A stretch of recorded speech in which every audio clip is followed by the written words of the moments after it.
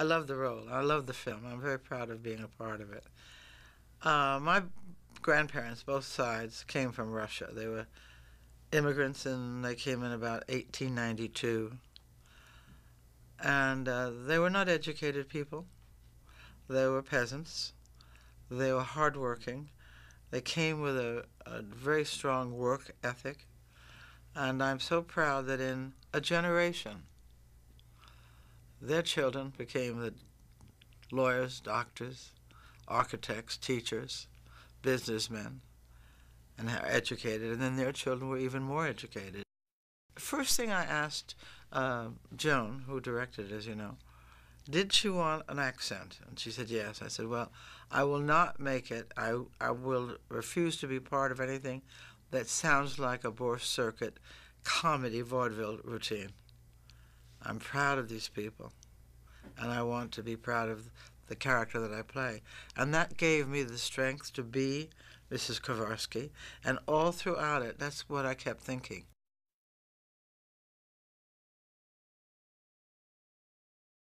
I still go to class on a Saturday morning to hone my craft. I know I'm good. I know I'm damn good. But I want more. I want to learn. If I don't learn something each day, it's a wasted day for me. So long as your character is alive, you don't have to speak.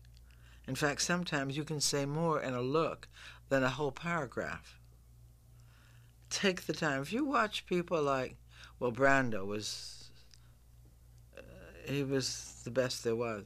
Watch Pacino, watch De Niro, watch a lot of those. They take the time. And in that moment, there is a world going by. I get more laughs sometimes by just a look than dialogue. But you have to keep it alive. A lot of actors are dead until their line, and then they wake up and they say their line, and then they die again. I never die. If you watch me, you can always, if you've got the camera on me, you'll always use something I do because I'm alive. I do a lot of homework before I begin, you know. Sometimes you work with people who won't allow you to change the dialogue at all, which is too bad, because they stifle things that might be just wonderful. You can cut it if you don't want it, and if it's not in the script, you can't get it through other people's comments about the character you're playing, and you have to make it up. I've directed as well, and I directed this play in which a young boy came on, and I said, where did you just come from? He said, stage left. I said, that's right, and you were very boring. Where did you come from is the history in your life of the character you're playing. Did you have a fight with your wife? Do you have a wife? Do you have children? Did they keep you up all night long? How important is it to get this job and get it done? What is the urgency behind it? Well, how do you feel? I mean, there's so many questions that you have to ask yourself.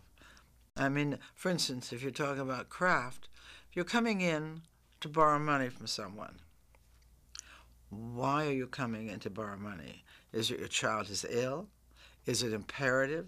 Do you have to do it immediately because it's an emergency? What kind of a character are you? Are you aggressive? Are you shy? Are you bombastic? Are you hysterical? All of these possibilities. Did you come from the heat? Did you come from the cold? Do you have the right clothes on? Are you intimidated by the person that you're in with? What happens if you don't get the money? I mean, these are questions that you ask yourself, which will give you the character to play. Do you come in like a bull in a china shop? Are you so desperate that you're physically grabbing the person? Or are you so shy you can't look at the person? Or are you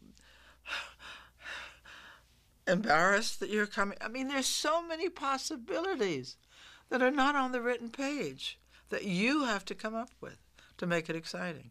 Otherwise, you just came from stage left.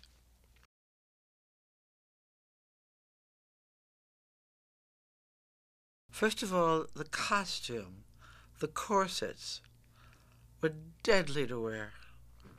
Deadly. No wonder women fainted, because you couldn't get enough air in your lungs. So you were forced to sit up. You were forced to be imperial. You were forced to be very strong looking, you know. So that was part of it. That's easy. That's the easiest part. But I kept thinking about what this woman had to go through to get to this country and be successful for her. It's not only the way she sits, the way she walks, her attitude, and her feelings about each individual character and what it meant, for instance, for the divorce for her. That was terrible. That was a failure. And I don't think those people had time to fail. It was too monumental. So everything I did had to do with that. I thought about my grandmother. My grandmother was a rather formidable woman, really formidable. Didn't smile too much. Didn't have too much to smile about because she was married to a man who was a womanizer and wasn't home very often. And she had all these children. She had to take care of them. One of them was not well. It was my uncle, who I adored and made me the person I am today. So I thought about my family. I thought about what did they have to go through to get here and have to leave family behind and just pick up and cut all the cords and float out there. God knows where they were going, what it was going to be like. So that's what I thought about, and I thought they're very courageous people.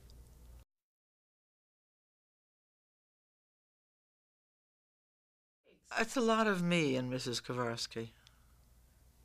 A lot of me. I live in the now. Look at me today. I keep it. I have a sexuality. I got a beau. I'm in life. I'm in my 70s. I'm 73. I will be 74. It's pretty damn good. I look terrific.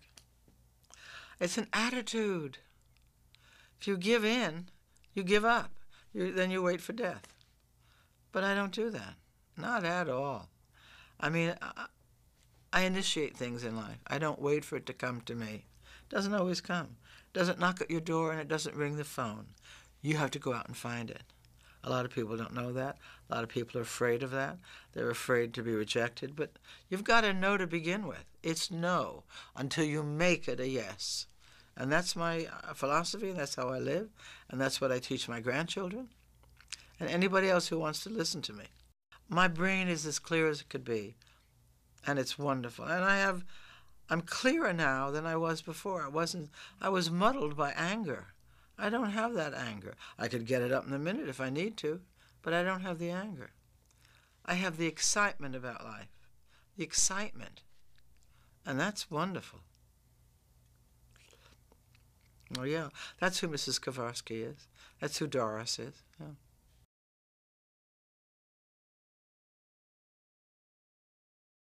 Only the way she sits, the way she walks, her attitude, and her feelings about each individual character and what it meant, for instance, for the divorce for her. That was terrible.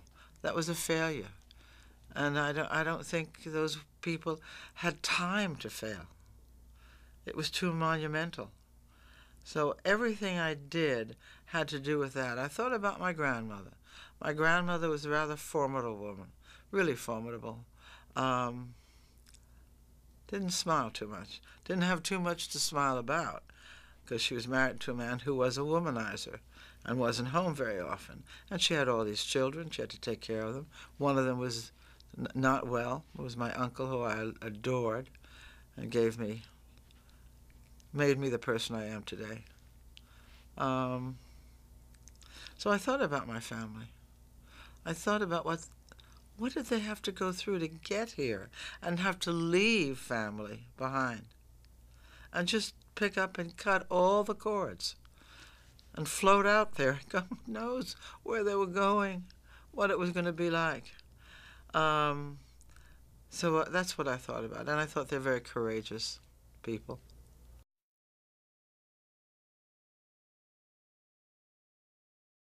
It's a lot of me in Mrs. Kowarski. A lot of me. I live in the now. Look at me today. I keep it. I have a sexuality. I got a beau. I'm in life. I'm in my 70s. I'm 73. I will be 74. It's pretty damn good. I look terrific. It's an attitude. If you give in, you give up. Then you wait for death. But I don't do that. Not at all. I mean, I initiate things in life. I don't wait for it to come to me. It doesn't always come. It doesn't knock at your door and it doesn't ring the phone. You have to go out and find it. A lot of people don't know that. A lot of people are afraid of that. They're afraid to be rejected. But you've got to know to begin with. It's no until you make it a yes. And that's my philosophy, and that's how I live, and that's what I teach my grandchildren and anybody else who wants to listen to me. My brain is as clear as it could be, and it's wonderful. And I'm clearer now than I was before. I was muddled by anger. I don't have that anger. I could get it up in a minute if I need to, but I don't have the anger. I have the excitement about life, the excitement, and that's wonderful. Oh, yeah, that's who Mrs. Kowarski is. That's who Doris is.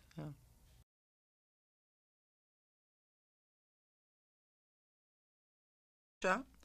Are you so desperate that you're physically grabbing the person?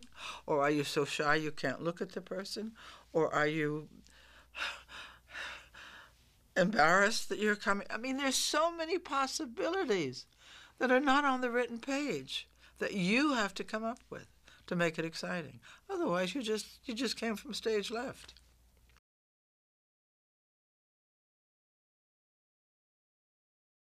First of all, the costume, the corsets were deadly to wear.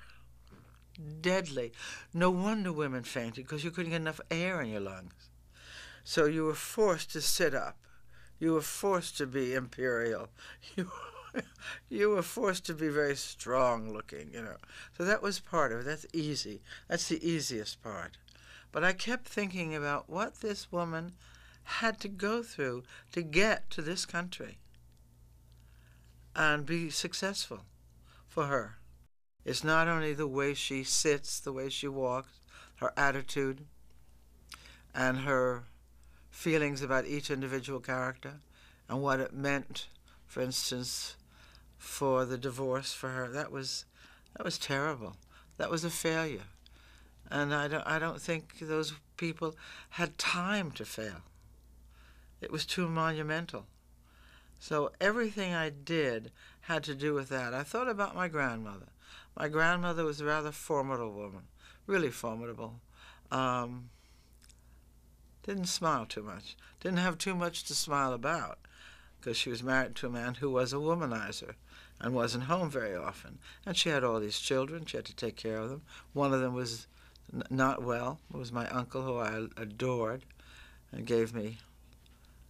made me the person I am today. So I thought about my family. I thought about what did they have to go through to get here and have to leave family behind and just pick up and cut all the cords and float out there. God knows where they were going, what it was going to be like. So that's what I thought about, and I thought they're very courageous people.